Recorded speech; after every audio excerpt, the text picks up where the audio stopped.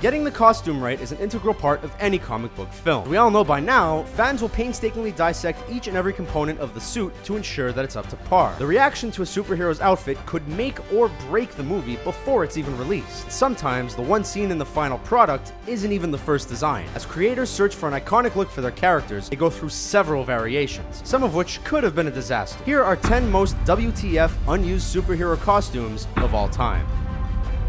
Batman. Just about everything about Batman is ingrained in pop culture. This, of course, includes the famous Batsuit, which is meant to inspire fear in the hearts of Gotham City criminals. But originally, The Dark Knight was going to have a very different appearance. Co-creator Bob Kane presented Bill Finger with one possibility, which saw Bruce Wayne wearing a red leotard, 2 large wings, and a typical domino mask, instead of a cape and cowl. Fortunately for everyone, Finger vetoed the design, and the one agreed upon is the one viewers are still familiar with today. Deadpool. After Fox screwed up Deadpool and X-Men Origins Wolverine, the filmmakers got a mulligan to do the merc with a mouth justice. The Deadpool solo movie features one of the most page-accurate costumes to date, but there's an alternate reality where fans didn't get to see it. During the conceptual stage, artists designed numerous suits for Wade Wilson, including one that looked like a Jason Voorhees ripoff. Luckily, star Ryan Reynolds and director Tim Miller were committed to getting everything about the beloved character right for the film, and the results paid off handsomely. If they had gone with something else, maybe the movie wouldn't have broken records. Alien Teenage Mutant Ninja Turtles. When Michael Bay signed on to produce a Teenage Mutant Ninja Turtles reboot, fans feared for the worst, and the rumor mill didn't do much to calm them down. It was reported that the heroes in a half-shell would be aliens instead of the traditional turtles, an unforgivable alteration of the source material. Bay claimed that was false, but concept art suggests otherwise. In it, the Ninja Turtles appear extraterrestrial in nature, resembling the stereotypical Green Man alien with a turtle shell on the back. The turtle's actual design in the film stirred up some controversy, but it's worth remembering that it could have been a lot worse.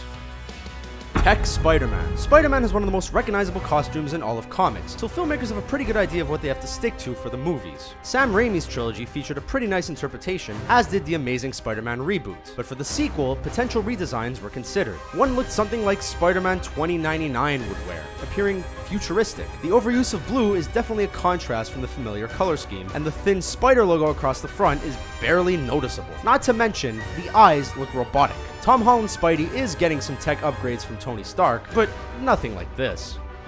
Colossus. Deadpool didn't have too many X-Men cross over into a solo film, but one main player was Colossus, who was designed to be more loyal to the comics than the versions seen in previous movies. Fans were appreciative of this, but they would have had a completely different reaction if another version was used. The initial look from the earlier X-Men films was meant to be carried over into Deadpool, giving the sleek Colossus a hood to make him look cooler than ever before. Renderings of this highlights an unfortunate comparison to Anakin Skywalker from Revenge of the Sith, so luckily this was scrapped for what we saw in the final product.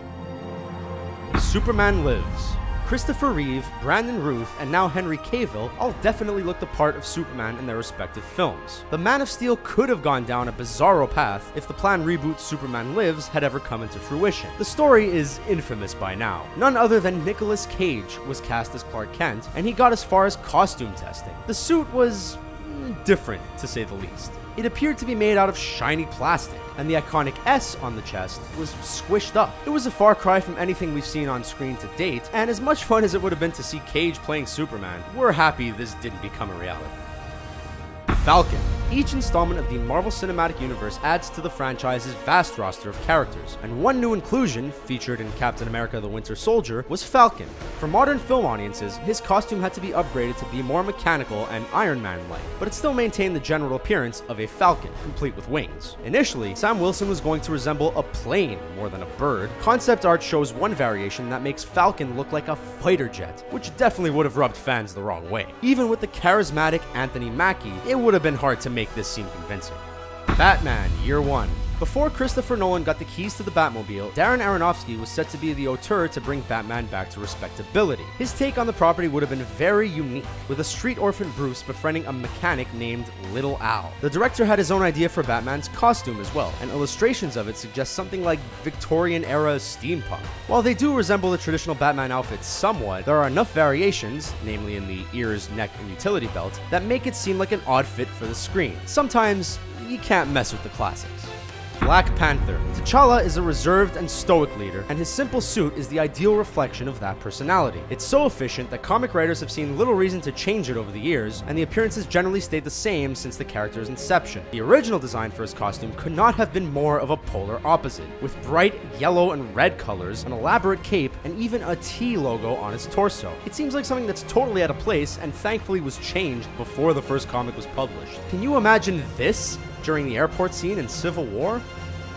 Tim Burton's Robin. Before Tim Burton was removed from Batman Forever, he did some pre-production work, including figuring out a look for the boy wonder, Robin. As one would expect, Burton had a different idea from Joel Schumacher, something that was grounded in realism and resembled riot gear. The outfit doesn't look half bad, but certain elements raise an eyebrow or two. Robin's hairstyle seems to be pulled right from Wolverine, and his mask is too close to the comics version of Scarlet Witch. There's no denying this seems weird, but we have to admit, we'd take this over bat nipples any day of the week. Those are our picks for some curious superhero designs that were fortunately unused. Are there any we missed? Sound off in the comments, and be sure to subscribe for more fun videos.